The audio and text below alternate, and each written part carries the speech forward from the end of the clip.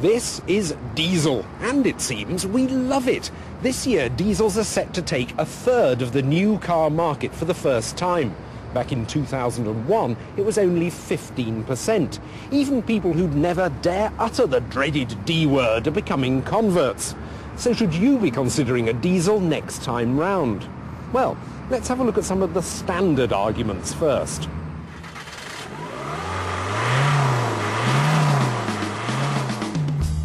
This is one of Britain's best-selling diesels, the Ford Mondeo TDCi. According to the official figures, it does 47 mpg.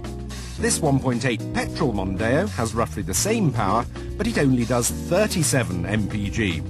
So, with diesel costing about 2p more per litre than petrol, how much money does the diesel save you? Well, after 10,000 miles, I'd have saved £193. Worth having, but frankly, I'd expected a bit more. And there's a bigger problem. The list price of the diesel Mondeo is £2,100 more than the petrol one. So I'd have to do 110,000 miles before I started saving any money at all. Some diesels do start paying for themselves quicker, particularly big 4x4s, but clearly it pays to do a few simple sums before assuming diesel will save money.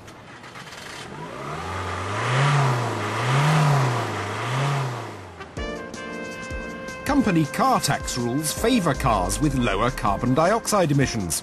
In other words, diesels. But there's always been a keen debate about whether diesels cause more localised pollution by throwing out loads of nasty particulates. That's what the government believes, and it's planning to remove the tax break that diesel company cars currently enjoy from next year. So, regardless of which version of the science you prefer, the fact is that running a new diesel company car is going to cost you more from January 2006.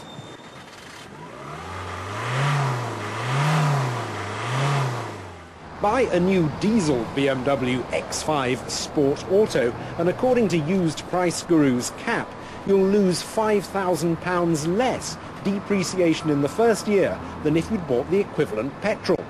Good executive diesels also hold their value very well. But buy the same cars used and the tables are turned. The inflated second-hand prices take ages to claw back through fuel savings. In today's market, a relatively cheap used 330i is probably a much better buy than a costly used 330d. So it pays not to take all those pro-diesel arguments at face value. But there's an anti-diesel cliché that isn't quite accurate either.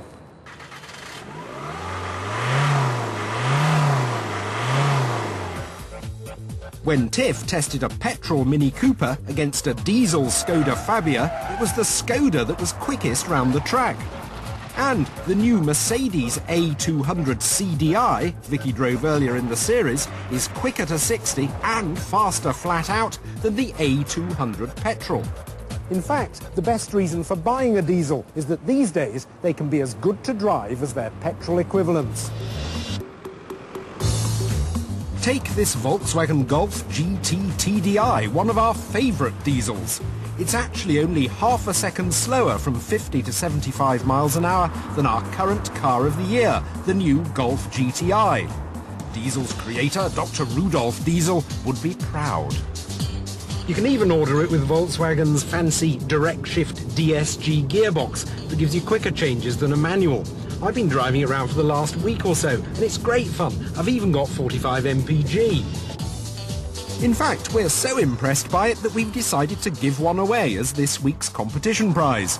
It's a 5-door with that desirable DSG gearbox, and it's worth just over 20 grand. To be in with a chance of winning, all you've got to do is answer this simple question.